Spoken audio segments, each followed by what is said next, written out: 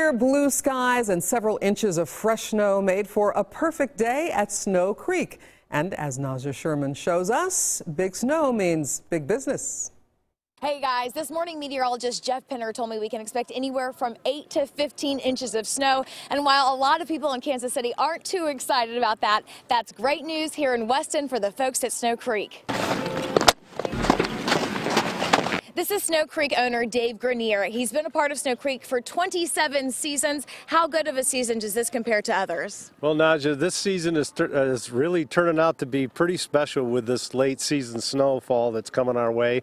We just had a storm that dumped about 10 to 15 inches in the metro area, and now it looks like we're in line for another one.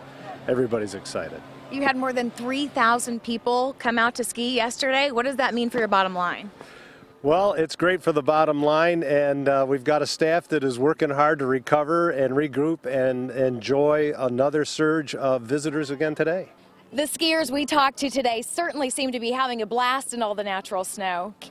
You get to go on a little ramp to go up to the hill, and then you get to slide down on your tube.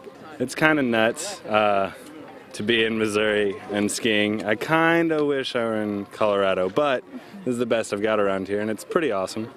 If you've never made it out to Snow Creek, tomorrow is a great day to hit the slopes. They're open noon to 9. Reporting in Weston, Naja Sherman, 41 Action News. And there are more than 60 machines that make snow at Snow Creek. They produce 12 inches of snow in just 24 hours.